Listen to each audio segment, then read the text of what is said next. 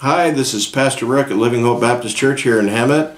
I want to encourage you to come and to visit us at 10:20 a.m. on Sunday mornings here at 433 South Jacinto Street in Hemet.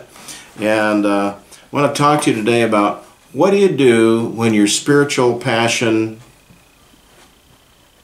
is low, when it's diminished, when you're having a struggle. Sometimes we have struggles in life. I want to read from 2 Timothy chapter 1.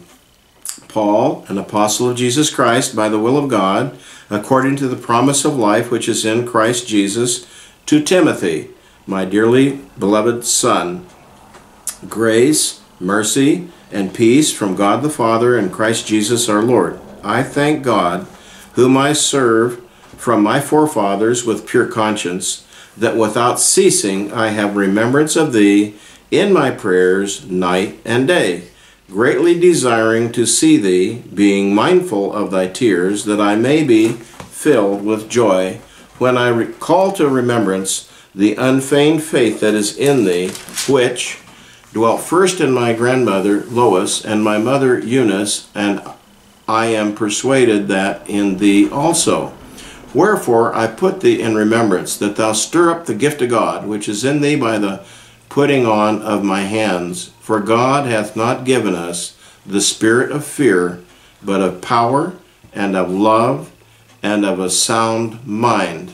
You know, sometimes we go through the grind of life, whether we're working or whether we've got to deal with other people, or we got to handle things that are going on in the economy, whatever is going on, and you can just get weary of dealing with all of it. You ever been there? And you need to get a boost. I want to say, when your passion for the things that you used to love is dying down, you need to stir up the fire, okay? You need to get it stirred up again and get back in the game. Don't drop out, just stir it up again. That's what he meant when he said, stir up the gift of God. I want you to remember something. You are very precious to God, and therefore you're very valuable to me. Every person was created in the image of God. That means we're to reflect God's godly character qualities in our life. And every single one of us has been created to exercise certain gifts and do certain things of ministry for the Lord and to other people.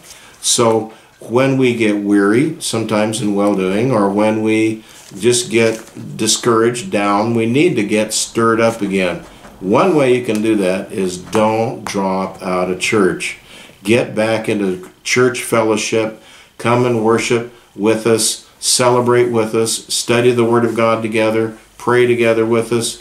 When you do that, that's part of how do you stir up the fire again in your life. When you're really down, you don't feel like being with other people. Am I right? You don't feel like it. However, I want to say, if you just stay home and have a pity party and turn the lights off and just sit in the dark, you're not going to get stirred up. You're not going to be more cheerful. You're not going to be able to have a more enjoyable life. Get up, open the curtains, turn on the light, get dressed, come to church. When you do, you're going to have a good time with us. You'll also be encouraged, and you'll have opportunities to actually be so high on Jesus that you're going to be able to minister to other people and encourage them. We all have our times when we need help and encouragement.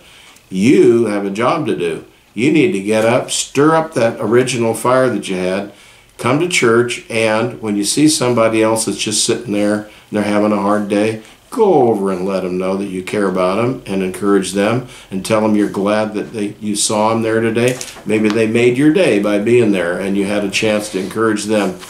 It will encourage you to encourage someone else. It encourages them when you're there for them. Don't stay home with the curtains closed, okay? Got it? You come to church.